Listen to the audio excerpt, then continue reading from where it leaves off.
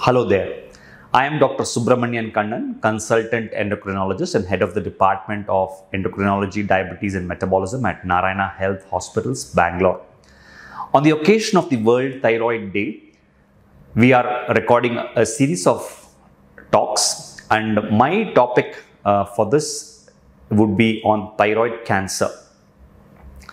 Thyroid cancer is on a rise in both the developed and the developing countries. And the cancer that is most commonly diagnosed is papillary thyroid cancer. The reason for this is not very clear. One of the possibilities could be that we are doing more imaging studies, not only for the neck but also for the chest and the brain, which result in thyroid nodules being picked up as an incidental finding. So the rise of small thyroid cancers have become quite high. What are thyroid cancers? Thyroid cancers are abnormal cells or extra growth in your thyroid gland, which have the potential to stay within the thyroid gland or spread outside the thyroid gland into the lymph nodes in the neck, or in some cases can also spread to other parts of the body, particularly the lungs and the bones. When you hear the word cancer, it always frightens you, and the thoughts of chemotherapy, radiation therapy, losing hair come to your mind. The other thought that comes to your mind is the word cancer always indicates urgency and the need to do something very quickly. Now, in thyroid cancer, particularly with papillary thyroid cancer, we always take a step back. We reassess the situation and then decide what is the best way forward. Let me explain to you. Papillary thyroid cancers are generally slow growing indolent cancers that usually stays within the thyroid gland, and in a few patients may metastasize or go to their lymph nodes in the neck. And as I told you, in a few other patients, it may go to distant parts of the body. The good thing about papillary thyroid cancer is that they are slow growing and they are indolent, which means that we have time at our disposal. In the past, everybody who had papillary thyroid cancer underwent a complete thyroid surgery and then subsequently radioactive iodine therapy, and were put on thyroxine replacement from then on. We have now come to learn that we can individualize therapy based on the patient's risk and the spread of the cancer.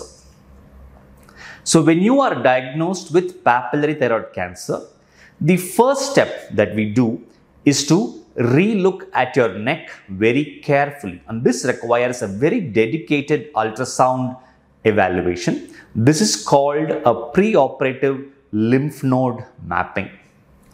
This lymph node mapping is very crucial because this tells us if the thyroid cancer, the papillary thyroid cancer, has stayed within the thyroid gland or has it moved to one of the lymph nodes in the neck.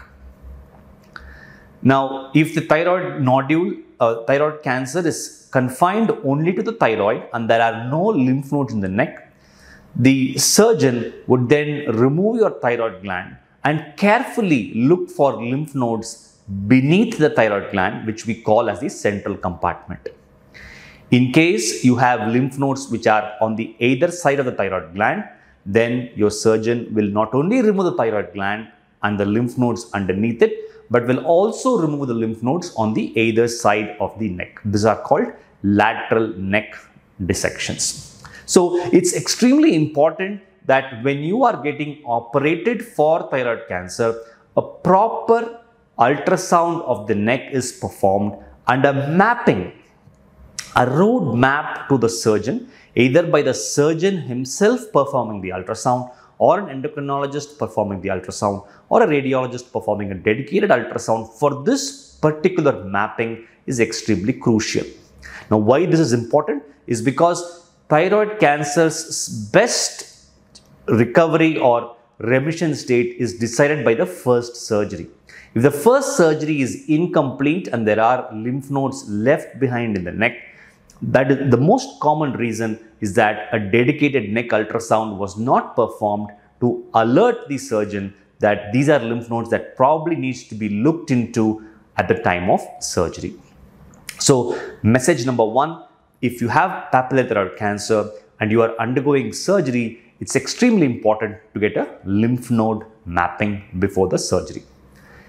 Now the lymph node mapping can be more extensive, including a CT of your neck and your chest in case there are deeply seated lymph nodes in the neck as well as the chest. Your endocrinologist, your surgeons will probably advise you on if you need further imaging like a CT scan or an MRI.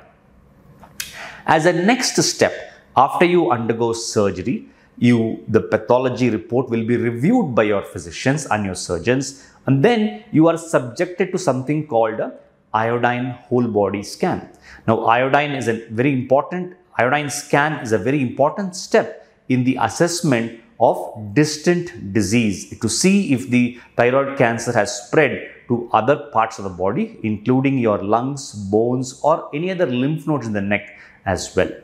And this important step again requires a proper nuclear medicine facility and a good nuclear medicine physician who will coordinate the iodine whole body scan. Now, typically when you undergo the iodine whole body scan, you will not be taking thyroid medicine for about 2 to 3 weeks time. At the end of 3 weeks, you will be asked to take a small dose of the iodine tracer, and 48 hours later, a whole body scan is performed.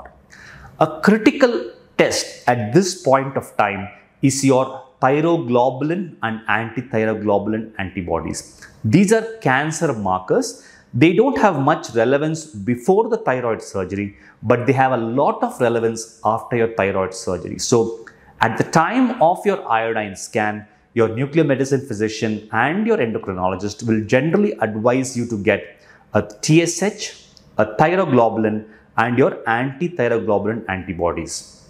These tests will also tell us what is the disease that is left behind in the body or what is the disease that has been completely cleared by the surgery. And that will also decide what kind of dose of radioactive iodine therapy that you might need.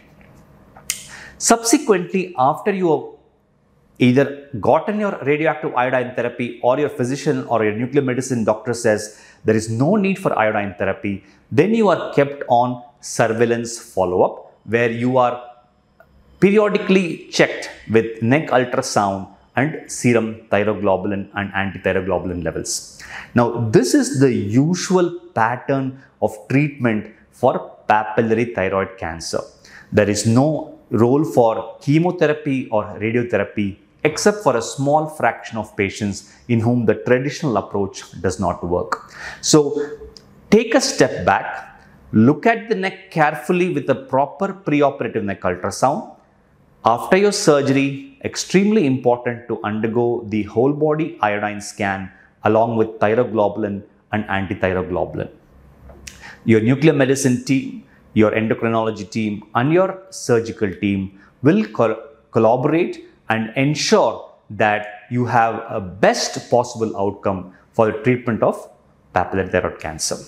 Thank you very much.